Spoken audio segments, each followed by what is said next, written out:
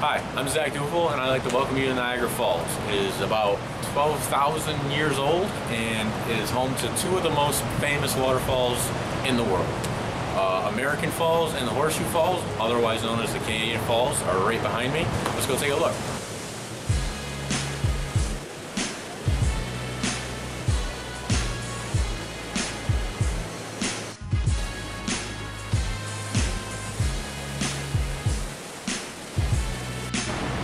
We're here standing on the American side on a pedestrian bridge, and over my left shoulder is the American Falls.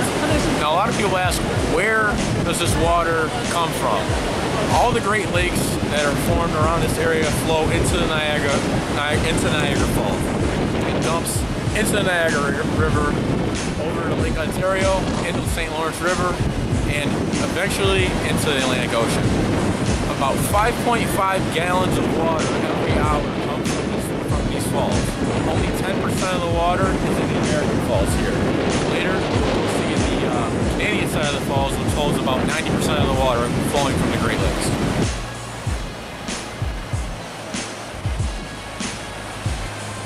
We're here at the heart of the American Falls, right behind me.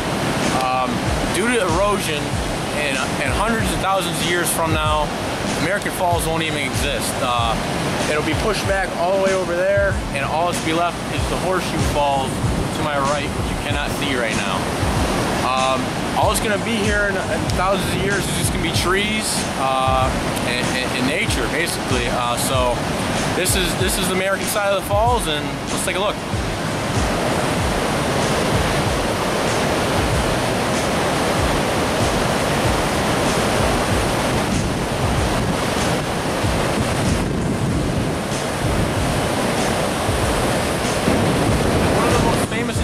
Here at Niagara Falls is the Maid of the Mist. If you go on this boat, you'll probably get soaked and drenched, but it's a great view. You get to see a great view of the falls, both American and Canadian. It'll take you right into the heart of the Canadian Falls, and you'll get drenched, I bet.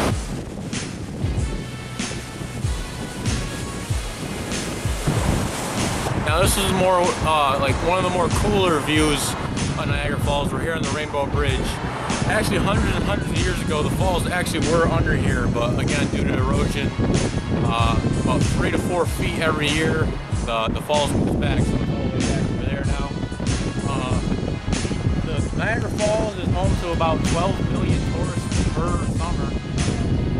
Most of them come to the summer because it's warm and everything, but it's really cool to come down and see Niagara Falls in the winter time, see everything, all the rocks frozen over, everything. It's really a beautiful sight. Let's go take a closer look at the Canadian Falls.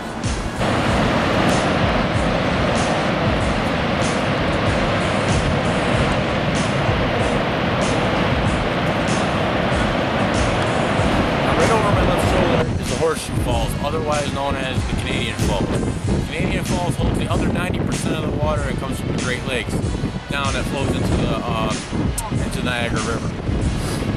Also, another cool fact is hydroelectric power is like one of the largest sources of hydroelectric power in the world here in Niagara Falls for both the United States and Canada. Like I said, the 5.5 billion gallons of water that flow through here equals a lot of water power.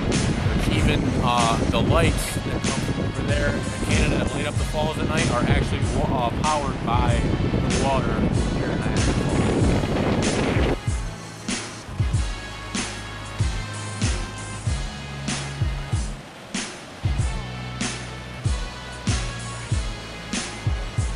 That is about it.